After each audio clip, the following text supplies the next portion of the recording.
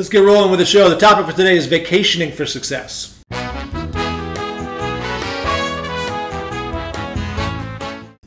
don't know if you know this or not, but most European countries have adopted shorter work days and longer paid vacations. Some time that my wife and I spent over in Europe.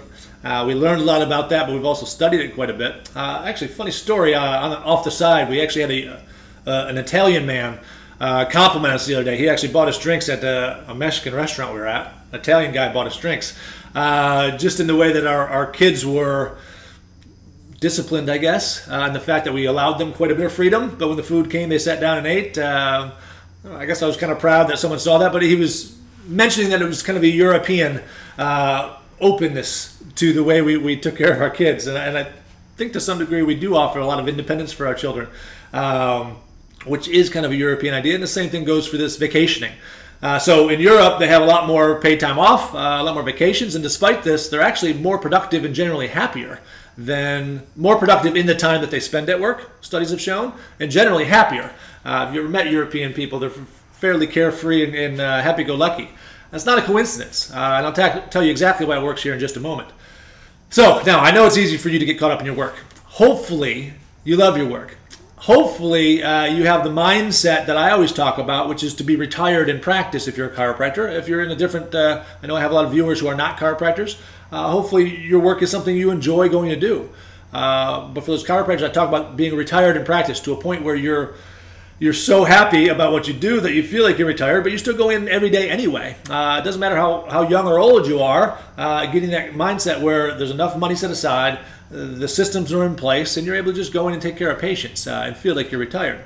So hopefully you're there, and hopefully your mindset when you get caught up in your work is that you love what you're doing. So don't get me wrong there, but sometimes you get working on a problem, you get working on a task that you want to accomplish in the work, and minutes turn into hours, and before you know it, the entire week's gone. You just kind of get swept up in that thing, and you don't even think about it.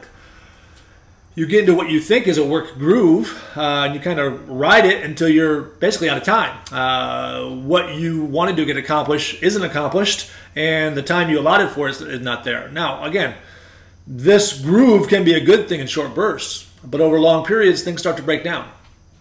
You get caught up in that work mode, hustling, grinding, you begin to neglect your home life. You start to overwork certain centers in your brain, causing them to become much less efficient. They just start to churn in that groove, again, that you put them in, but they're not being efficient. They're not actually figuring out new solutions to the problems.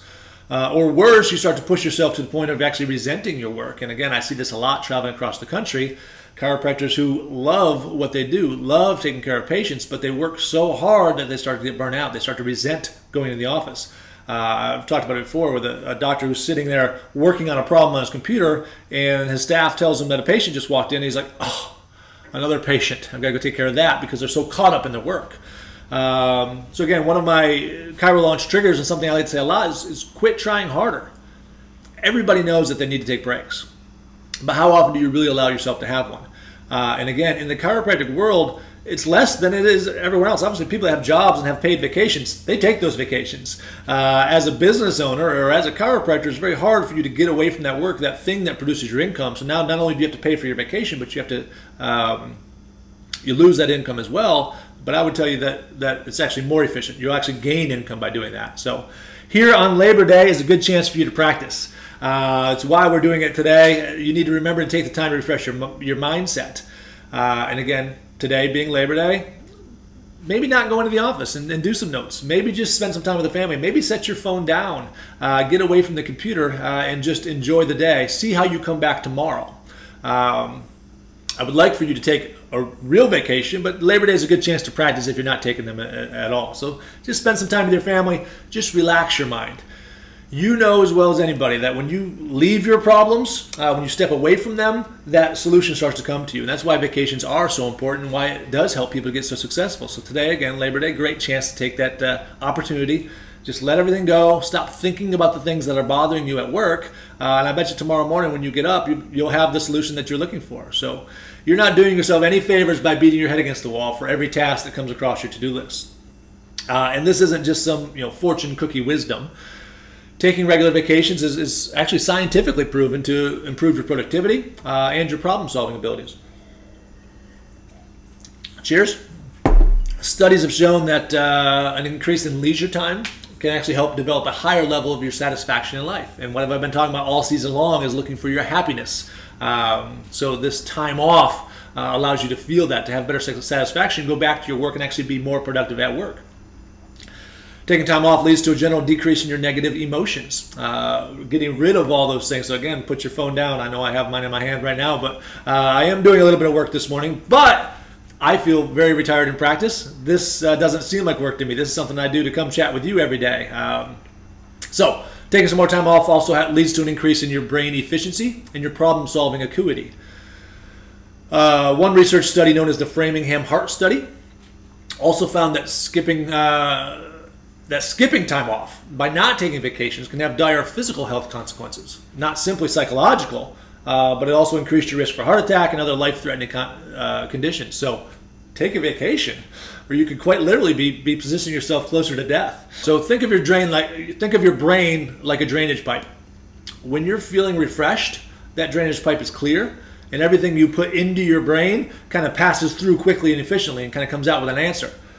Over time, though, the more stuff you shove down a pipe causes buildup that makes drainage more and more difficult, right? And then one day you find yourself running out to the store to buy some Drano to pour, throughout and clear out that muck. Vacations are like Drano for your brain. The day-to-day issues build up that figurative muck in your brain. Your brain starts to slow down because it's processing the same thing over and over again, and it's getting less efficient at doing so. Over time, you're completely unproductive despite constantly working. I mean, you feel like you're hustling, you feel like you're grinding, you can't figure out why you can't grow or expand. You're doing the same thing over again. You're like the fly that I always talk about, just banging your head against that window, and you can't seem to make any progress. And if you were just to take a break, to refresh your mindset, to take a step back, again, not more than just a step in this case, but actually a day, 2 days, a week, to allow your brain just to relax and start to figure out some things on its own, it'll allow you to gain some new perspective. And when you come back refreshed from your time off, even problems you thought were difficult or impossible before will feel easier, and the solutions will seem more obvious. So I get asked a lot, it's like, when should I take a vacation? I see these doctors or business people that are so caught up in things, they're so stressed and their brains aren't functioning properly. They can't see the forest through the trees. I come in and offer a simple solution like, oh, I can't believe I didn't think of that. Well, the reason they didn't think about it is because they've been grinding for so long. So when should you take a vacation? A lot of people say, well, when I get to that level, when I get to that stress point, I'll take a vacation. And I would tell them to back up a little bit. We need to figure out when you're just starting to decrease in your productivity. So if your productivity after vacation is at an all-time high and it continues to get better and better, when it starts to slope down is when you should take a vacation. Not when you hit rock bottom. Not when you bottom out and you need that vacation. You should plan a vacation well before that. I think there's something psychological as well to having a vacation planned to allow that hustle, to see that light at the end of the tunnel, to allow you to grind, to allow you to be efficient and move and get a lot done knowing that a vacation's coming up. I don't know about you, but I know that the day before I take a vacation, it's one of the most efficient, productive days that I have. So I'm trying to get everything done before I go. So having that deadline for getting your work done and then just leaving it behind and going to take a vacation, they should be planned out. Every quarter, maybe every 6 weeks a short one, every quarter a longer one, twice a year long. But they should be planned, and you should always have a next one planned, in my opinion, because again, it helps you psychologically. Now, the common counter argument, especially coming from chiropractors, is that you just don't have time. But I'm not sure how you can listen to everything I just said, all those facts that I just mentioned, and still try to make that argument. If you're going to be more productive, if you want to be smarter, happier, more physically healthy, then you can't afford not to have the time. Taking vacations will make your life better, and it will make your work more successful in the long run. And again, I know as a business owner, you feel like if you miss that income, but if you come back and you'll actually make more income in a shorter period of time if you're better rested. I want you to sit back and relax today knowing that you're doing the right thing for yourself and your future by taking a day off today. Also, another thing that you might want to consider on this Labor Day is go schedule that vacation that you've always wanted to take. Realize that it will help you to grow. realize that putting something on the calendar 6 weeks from now, 8 weeks from now, will allow you to get through these next 6 to 8 weeks of grinding, knowing that you have something to look forward to.